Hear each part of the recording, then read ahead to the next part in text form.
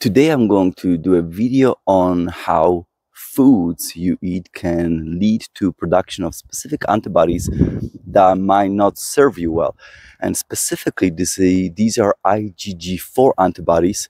This was one of the top 5 topics that was previously selected by an audience of interest to cover.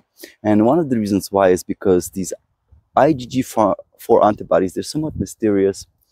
But what we do know is that almost everyone who has taken mRNA vaccines would have been producing these IgG4 antibodies against the spike protein. So it's to induce tolerance, basically, so that your immune system can handle what is being thrown at it at copious amount without causing too big of a problem. But what the authors in these publications I'm going to be covering today talk about is that it's still an issue, because these IgG4 antibodies that you produce to food, they can also lead to inflammation. They are associated with increased inflammation in general as well. And this is basically why the authors of the 2 studies that I will be discussing wanted to determine whether reducing foods that might be producing IgG4 antibodies could be helping individuals in terms of healing from certain conditions. And specifically, the conditions that they were looking at is either chronic pain or having allergies in children. So let's talk about the first paper, and this is the paper that looked about IgG4 antibodies in people who have chronic pain. So by the way, IgG4 antibodies have been discovered related to food. That has already been discovered in 1970s, but really it's heavily understudied. This is one of the reasons why IgG4 antibodies are so mysterious. They're just not very well understood. They're not very well studied. Right now we have a bit of more of a field day in the scientific world related to IgG4 antibodies, precisely because, as we know, there was such a large response to vaccines resulting in production of these IgG4 antibodies in mRNA vaccinated individuals. So that provided more opportunity to study these antibodies and in greater detail and basically understand what they mean. Nevertheless, in this particular paper, it only came out in 2022, and this relation between food and these IgG4 antibodies and how they might be contributing to your health problems, it's extremely new. So again, this is a author's claim that what they did is the first of its kind study. This is only in 2022, so we're really just discovering this knowledge. But this still might be of interest to people who were either mRNA vaccinated, people who might be dealing with cancer, because remember, I also did a series of videos talking about how IgG4 antibodies might play a role in cancer as well. And then, of course, people that either have allergies or chronic pain, because this is what we're talking about in this video. So in the first paper, what they did is they looked at 54 individuals who had chronic pain, and they divided these people into 4 groups based on what kind of chronic pain they had.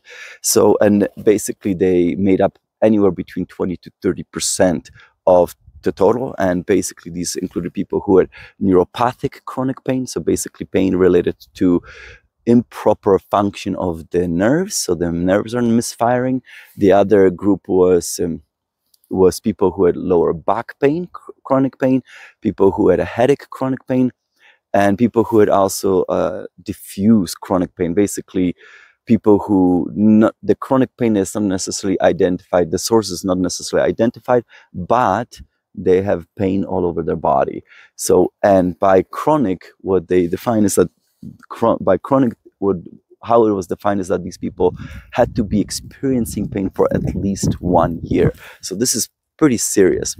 And what they did is they tested these individuals for 80 different types of foods for antibodies, and specifically we're talking about IgG4 antibodies. They divided those foods into 10 categories. So let's see if I'm gonna remember.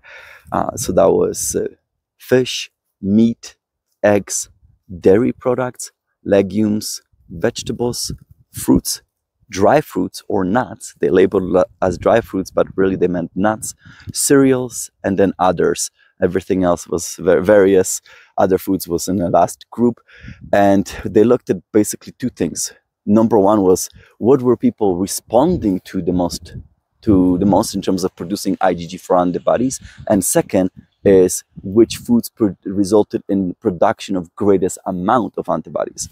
So for example, in terms of what people were responding to the most, green beans was there, that was there, and millet, wheat, eggs, and say sheep milk.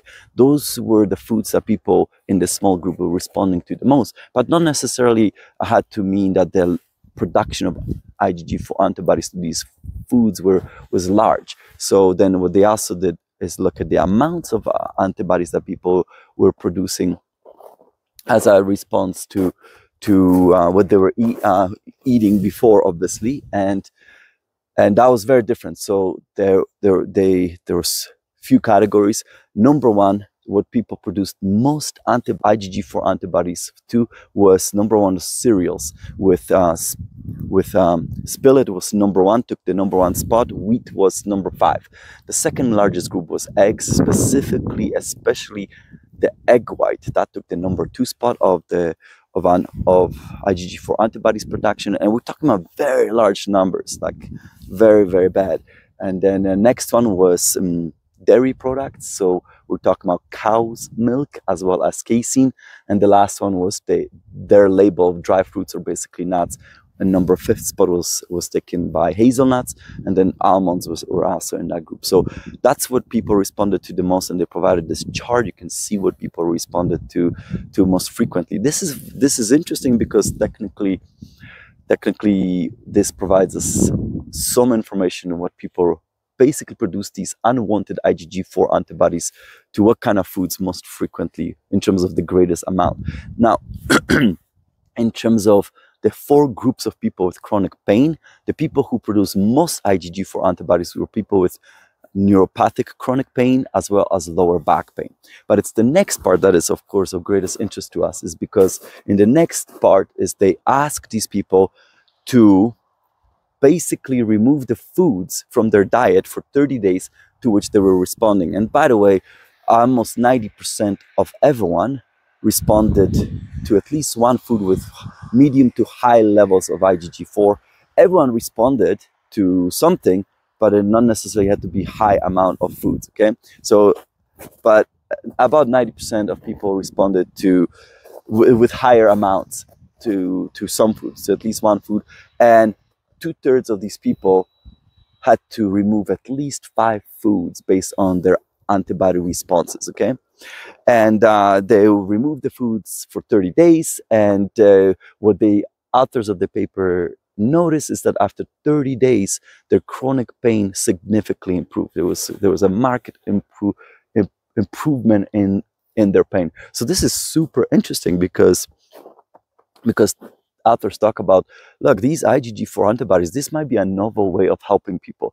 These IgG4 antibodies that are produced to food, maybe they're not necessarily causing the symptom directly, but they could be contributing to inflammation, which might be no big deal in a healthy person, but a person who is suffering from pain, it might be helping produce the pain in the end. So that to them, this was really interesting, and they suggested, like, look, medically, perhaps we should be investigating this to a greater extent, and they provided a really great summary graphic of this as well. Remember, this is still very new. This is literally, according to them, this was the very first time, and this is only in 2022, that this type of medical experiment has ever been done, where food was removed from diet for people with pain because of the type of IgG4 antibodies that they were producing to food. So super interesting. However, when it comes to the antibody levels, there wasn't really a drop in those IgG4 antibody levels after those 30 days of changed diet. And the authors mentioned that could be because of the fact that 30 days is simply not enough to see a difference. And that actually might be true because of the second paper I want to tell you now about. Another study. This is now a bigger study and a longer duration study, which might seem to corroborate what the authors of the first paper mentioned. And this second study was now in children with allergies. And the authors of that paper mentioned is, look, allergies are very common in children, and they are increasing in prevalence over time. So they're more and more frequent for whatever reason. They didn't dwell as to why this might be happening, that we're seeing this now more frequently.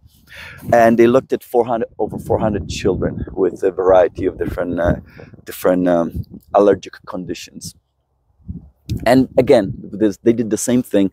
They studied these children for IgG4 antibodies against a variety of different foods. And once again, very similar to what was observed with adults in the previous paper, the most common responses to foods in these children were eggs and cereals or wheat. Or, sorry, no, I'm wrong, milk, cow milk. So those are probably your two big ones, that if you had to guess which foods might be causing an issue, those probably would be the two most common ones that one could consider removing from their diet if dealing with issues such as either pain, chronic pain, or maybe allergies. So in this case, the children were asked to remove foods that they were responding to with IgG4 antibodies for now 3 months. So 3 months or more, so much longer than the prior study. And once again, there was two groups of children. So those who did the diet, as well as those who did the diet with the IgG4 antibody response, plus probiotics. So they wanted to see whether probiotics could help. And after the kids were tested after several months again, then once again, there was a significant improvement in clinical symptoms for these children. So this is a big deal. But unlike the previous studies, there was indeed a drop in these IgG4 antibodies that these kids were producing to the foods they were eating. Although the drop was seen bigger in the group of kids that did not take probiotics. So it seems like if you took probiotic food, perhaps it did not help you reduce the production of IgG4 antibodies to these foods. But the kids who did take probiotics, they did see greater clinical improvement. So maybe the probiotics did not help against IgG4 antibodies as much, but it had potentially other benefits as well that it helped with clinical symptoms. And we're talking about approximately almost 70% response rate in the kids that didn't do probiotics, just diet restriction, versus almost 80% in the kids that did the diet restriction plus probiotics. So very, very cool. And the authors flat out mentioned, listen, this is something that we should be considering, and it corroborates the theory that diet restrictions could be very valuable tool, medical tool for people with certain conditions. So in this regard, who could benefit the most from this? And well, we're talking about obviously people with chronic pain could consider looking at this type of information. People with cancers, as I already mentioned at the beginning of this video, that people with cancers, IgG4 antibodies might not be your friend. And when it comes to cancers, it doesn't matter what these IgG4 antibodies are targeting.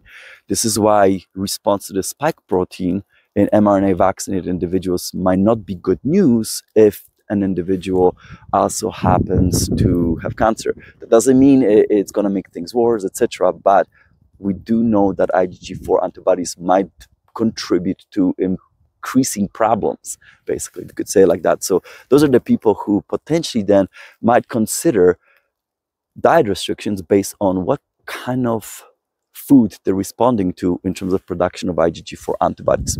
But also another one is perhaps mRNA vaccinated individuals as well, because if you are already producing IgG4 antibodies, elevated IgG4 antibodies in your system because of the spike protein, and then perhaps you might not want to be adding to that problem by responding to certain foods. So that's something that could potentially be considered as well. which is probably the reason why this was a topic of interest. Now, personally, I thought when I wanted to study this material, I was wondering whether this is a diet that could help reduce IgG4 antibodies of all kinds, but obviously we're just talking about IgG4 antibodies against specific foods. So that's it. That's what I wanted to tell you in today's video. That I thought that was very interesting, and I'm always slightly influenced by what I study as well. And I generally already don't have many milk products in my diet. For example, I generally don't have much bread in my diet already, but obviously or eggs for that matter. Those are foods that I have actually naturally previously restricted out of my diet for a variety of different reasons without even knowing this IgG4 connection as well. But it made me really think, it's like, interesting, because in my head, diet is one of the greatest elements that can influence our health. To me, perhaps exercise is number one. I struggle with this all the time as to what ranks the top, whether it's exercise or food, but I'm leaning towards exercise. But then number two, probably diet. You can let me know what you think yourself, but clearly very, very important and interesting information, and very new information. This is brand new, just coming out, and hopefully we'll have more such studies in a near future. All right, that's it for now, and once again, thank you for supporting the channel. This is really important, especially in these times of struggles, if you know what I mean, in terms of me getting previously in trouble for certain videos. And I look forward to seeing you in another video installment. Bye everyone.